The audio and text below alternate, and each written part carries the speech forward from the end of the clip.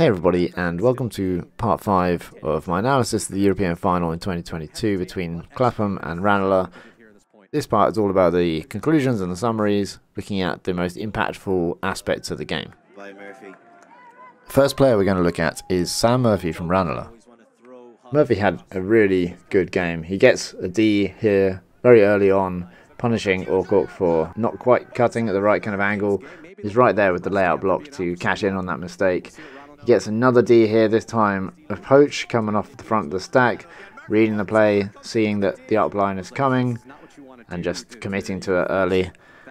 He was a favourite target of Rogers, going deep, very difficult to stop. Here McHale's on him, but he reads the disc a bit better, gets into the right position.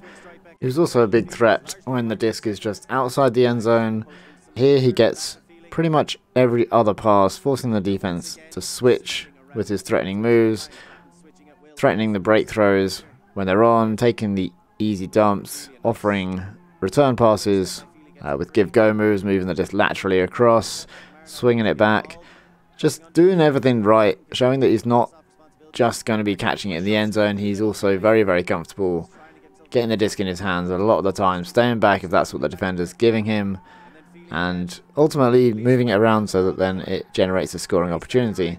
Connection with Rogers was very strong. Here he just puts his hand out subtly, knowing that Rogers can hit that throw, not wasting any energy on excess cutting, hits the immediate continuation, comes under here and turns and gets the disc moving forward against the zone.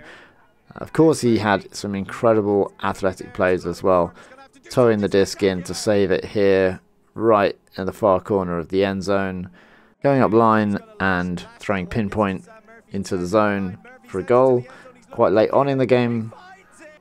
And then also showing on defense how aware he is, switching here to stifle the undercuts twice against Clapham late in the game. These are the kind of moves that can have a big impact, even if it's not directly felt. Another athletic play on the sideline, this time getting to the line, stopping, catching before falling forwards, saving the disc again. And then at the very end of the game, he gets the disc and the stall gets up high. And then to quote his coach Ian French, for Sam Murphy to be on a high stall count and have the awareness of space and the touch to put this into the space only the offense could get is a staggering display of coolness under pressure, and probably the highest skill moment I've seen from a player I coach. That's from Ian French's Better Everyday Coaching. Recommend you check that out. The next player we're going to take a closer look at is McNamara from Ranelagh. McNamara scores Ranelagh's important second and fourth points of the game. He does have a drop early on in the game too. This is the first turn of the game, but the rest of the game proves that it's uncharacteristic. He's well positioned to mop up this D, and then he gets the disc moving with a lefty backhand. Now these lefty backhands ended up being quite impactful in the game. Here against the zone, he receives the disc, fakes the lefty, and then pops the disc through, and then next time he gets it, he actually throws that lefty right through the defense, and seemingly effortlessly, and that gets the disc moving quite quickly. He gets taken out by Justin Foord, but he's able to get up and play on. And straight out of the stoppage, again a lefty backhand, just showing how comfortable he is, throwing with either hand.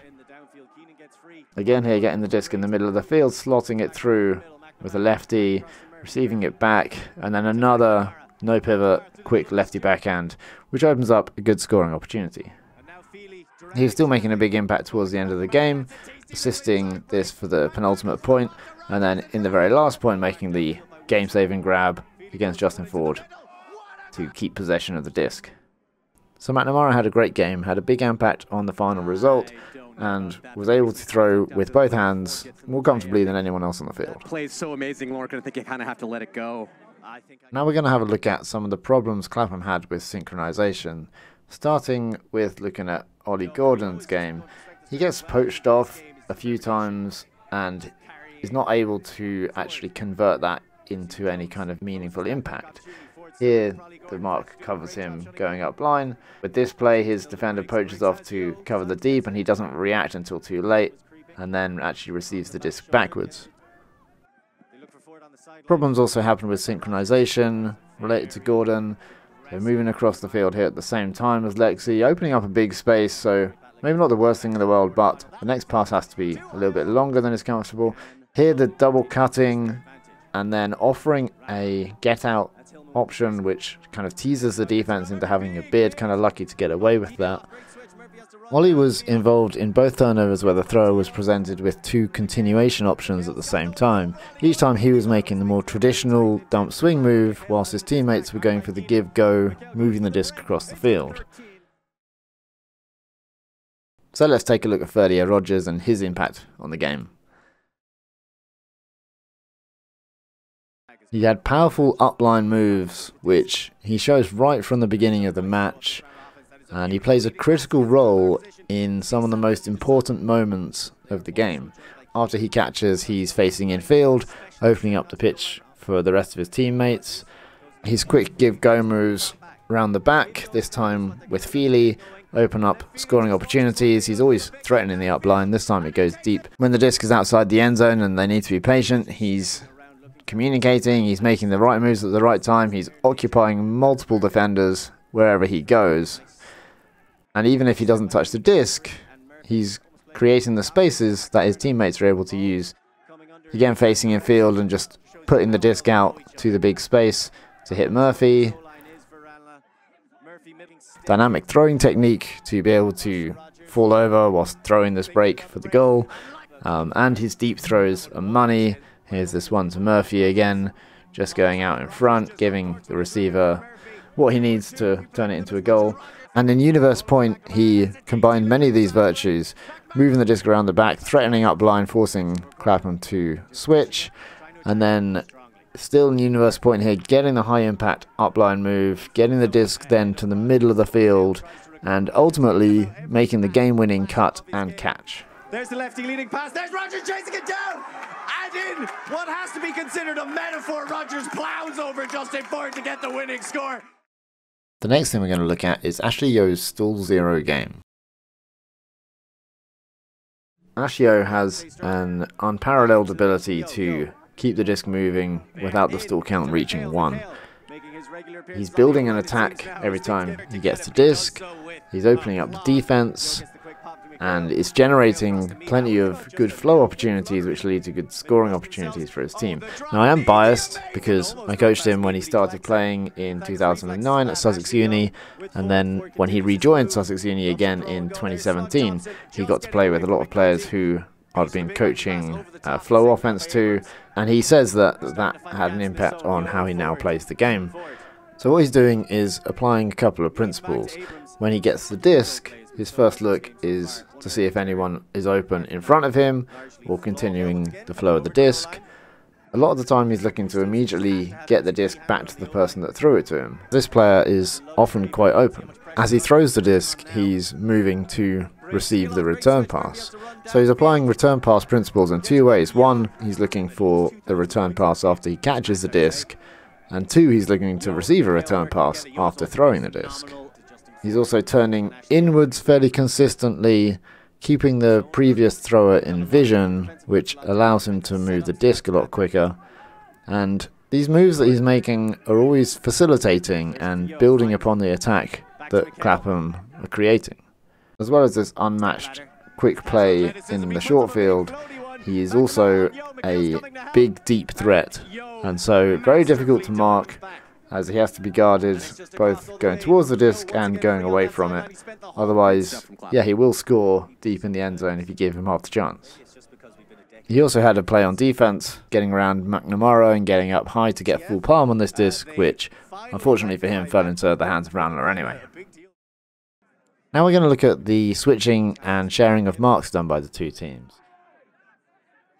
Clapham did a fair amount of switching. Here on the far side, they negate both the deep cut and the undercut. Sometimes it was ripped apart by Ranelagh. Foord here expecting deep help from Yo, which comes just a fraction of a second too late. Clapham had to do a fair amount of buzz switching to stop Ranelagh's upline moves. He's usually done well, but occasionally there was some confusion, which would lead to one player being double marked for a second or two. Clapham would sometimes play coordinated team defence, here a poach requiring awareness from multiple other players to cover the threats as they appear, but Ranelagh doing well to keep their patience and punish the spaces that open up. Ranelagh had some switching. Murphy we saw earlier here, making a couple of switches in quick succession to stifle the undercuts. Also McNamara here taking the initiative to pick up an active cutter. Sometimes Clapham were out of sync on defence, as we saw earlier, with some players trying to work together and others being oblivious to the effort. Usually Clapham's team defence to surround the stack and share marks would completely stifle Ranelagh's vertical stack pull play. Multiple times they forced the disc to go backwards, which is a really good result of the pull. They would come down with rolls rather than marks and pick up players as they began to move. This worked really well due to the clustered nature of vertical stack. See here again, there's just nothing downfield. Ranelagh have to work their way into the defence and then start backing off as Clapham pick up players. And again here, as Clapham come down, watching the disc, covering the spaces, surrounding that stack. But when Ranelagh switched to horizontal plays, this countered Clapham's initial defence and caused some confusion, which led to a few easy goals. Here, McHale getting beat deep, maybe expecting some help, but then not being any there. And again here, just a few big cuts, opening up big spaces. So the horizontal was a good counter for the surrounding of the vert stack. Clapham should maybe alter their defence depending on whether they're facing a vert or horizontal as they run down the pool. Clapham's brickmark plays were lacking, with players following a prescribed plan to create and use space to complete one pass, putting too many eggs into one basket really, and that basket, even if it worked, it wasn't going to be particularly great for either initiating flow or creating a score.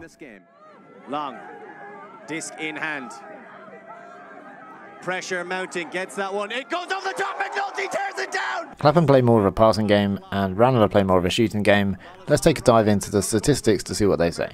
You would too if you played with them as much as Rogers does! Now, I recorded some stats on this game, with the focus on the length of passes being attempted, whether they were contested or not, what number of passes in the possession those passes came on, and the average stall count of the last two passes before that throw. One table for goals and one table for turnovers. We don't need to pause because we're going to come back to these. So to clarify, when I'm saying that the pass is contested, that's where the receiver has to do something to prevent the defender from getting the disc. So either boxing out or bidding against them.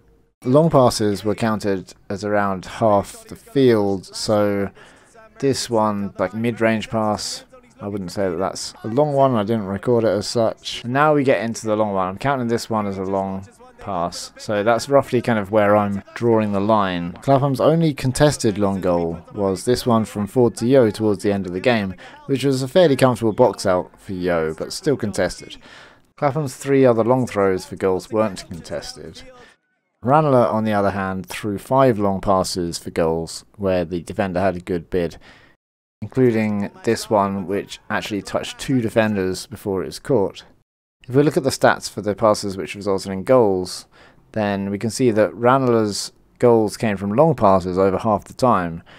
For Clapham it was about a third of the goals were from long passes.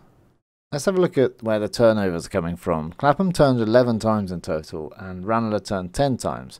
2 of Clapham's turns came from hucks, McNamara contesting this one to Yo, and a crowd getting under this one from Wilson. Ranelagh's only deep throw which resulted in a turnover was this one which Wilson catches. If we look again, Ranelagh were successful on 90% of their long throws, even though 60% of them were contested. So Ranelagh took on a lot more of the big plays and asked the receivers to do a lot more, and they came through for them, winning those aerial battles.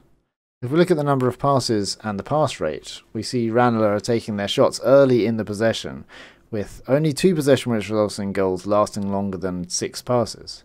Looking at the turnovers, almost half of Ranelagh's turns came in possessions that lasted more than 6 passes.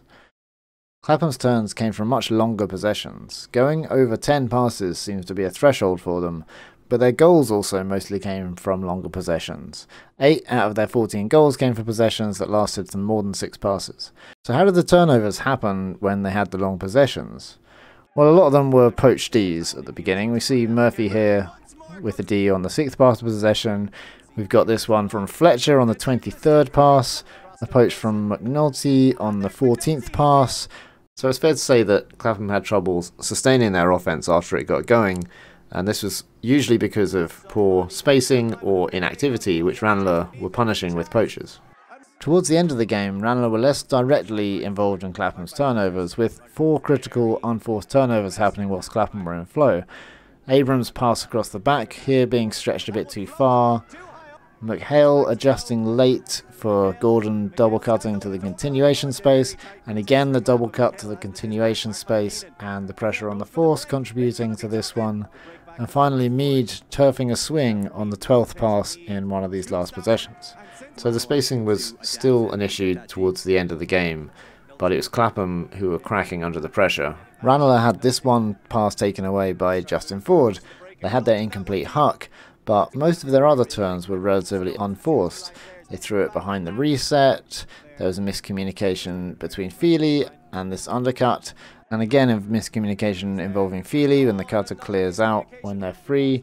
Good general pressure by Clapham to reach this high stall, but the thrower's balance control is primarily to blame here. Late in the game, Rogers got zone eyes. There was an overthrow to space, which the layout bid couldn't save, and a drop on a short pass just after getting a turnover themselves. So there were a couple of turns there where the throwers were perhaps getting a bit greedy, but the riskier throws were working out for them, even if Clapham were getting bids in. Clapham really only had a direct say in 2 of Ranelagh's 10 turnovers this game, whereas Ranelagh directly impacted 7 out of Clapham's 11. But you don't need a 5-part analysis series to tell you that Ranelagh liked to throw it deep more than Clapham, and it worked out for them in this game. So what can we extrapolate further from that? Well, there's many different ways that you can successfully play this game. When I won European Championships with Brighton, we were very much playing a deep game where all the players know each other really well, they know what they like to throw, and they play a lot more on the trust and the connections as Ranelagh do. And it's enjoyable, and yeah, you can achieve greatness, you can win Europeans playing that. But the question is, what's going to work on the world stage? The offences were defined in this game by Ranelagh completing the long passes, winning the aerial battles, and Clapham turning over unforced after long possessions. When you get to the world stage, the thing that increases the most is the athleticism across the board. The deep throwing and the aerial game is what America thrive at. We saw in the USA-Japan match, many USA goals were just from winning those aerial battles. So when you take the offense to Worlds, you meet a barrier because all those players are bigger and more athletic than you're used to. What worked on the European stage is now suddenly going to get much harder on the world stage. Clapham's turnovers came mostly from being out of sync and Ranelagh punishing that with poachers rather than any kind of athletic dominance. Later in the game it was relatively unforced execution errors, which is something that Clapham just need to improve on themselves. It doesn't depend on their opponents. So what I'm trying to say is that Clapham's offence can be taken to Worlds and improved on and will work against the opponents there. However, Ranelagh's offence, if it relies on the deep game and winning those contested hucks, then it's going to stop working when you get to the world stage.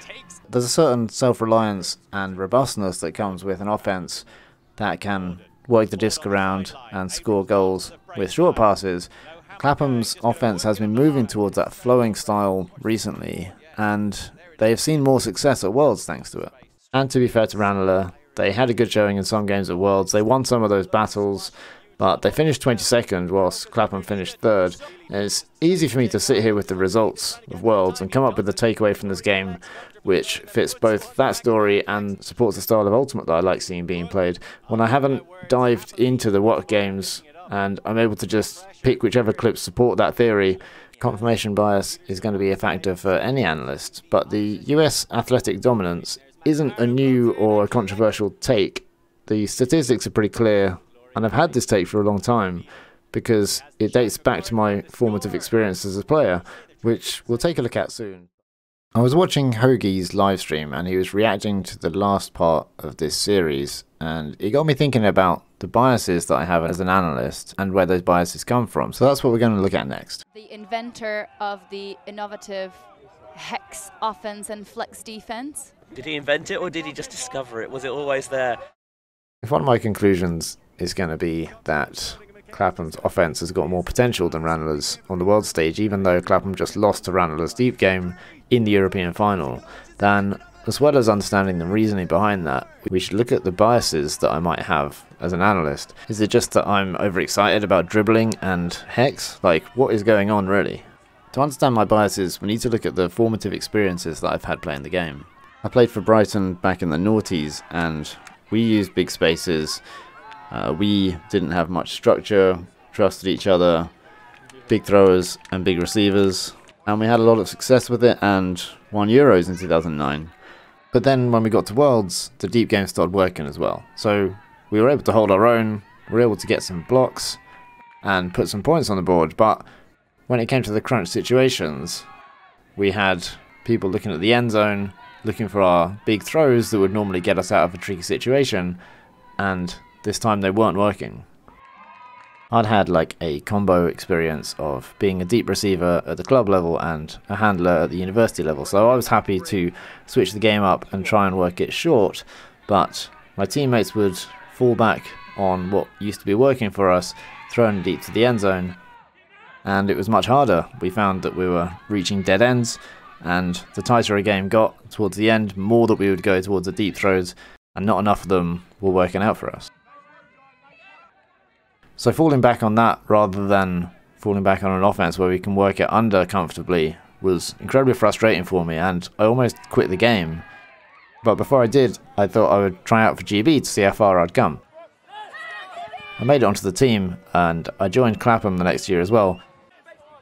And in those teams I learnt about how to try and initiate flow through rigid set plays to initiate. It was quite structured and organised and sequential, and I didn't like it. I thought there must be a better way than this. Some way that's more organic, more adaptable, less prescribed, and more enjoyable and free. So since then, a lot of my work has been involved in developing that small game, a set of principles where offense can be sustained comfortably and attacks can be built. I still love the deep game, setting up the cuts, putting the disc out to space. Looking for Shardlow. Shardlow's got space. But I'm more interested in developing that short game, moving the disc in an attacking way which makes it very difficult for the defense to get a handle on it. And I believe there's potential for a lot more gains from that. Whenever you go to the gym, you make gains and it helps you on the field. But I see that there's massive amounts of gains that can be made mentally through strategy and tactics, which build on the idea of a flowing and sustainable offense.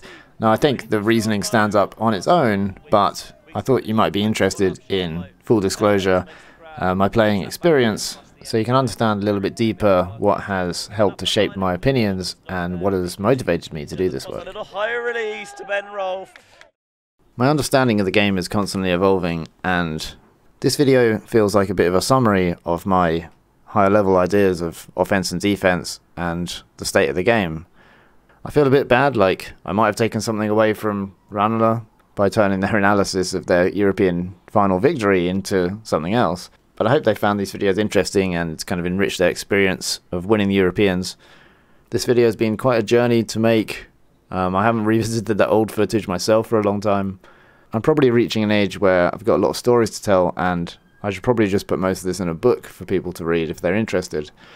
Hive Ultimate's probably going through some changes in the next few months, so stay connected on Discord. Congratulations again to Ranelagh, especially after losing like 10 games in a row on live stream, to then come through and win Europeans is an awesome achievement. In this match, Ranelagh went big and it paid off for them.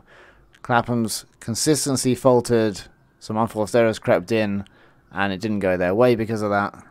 So Ranelagh have got a lot to celebrate, and Clapham have got a few things to work on. Clapham need to get their deep game back on form whilst also ironing out the problems with their short game. I'd love to see Ranelagh sustain possession a bit longer and develop an unstoppable flow game as well, as I think when they match up against bigger, more athletic teams, then that's going to have to be what they fall back to. Okay, that about wraps it up for the analysis of this game. It's been like super in-depth, so I hope you've enjoyed it. Do become a patron if you can. You get a free disc, and your support is much appreciated. You get to join Discord and chat to everybody as well. Hope you enjoyed this video, and I'll see you again soon. Ladies and gentlemen, Ranelagh, Dublin, your Open 2022 champions.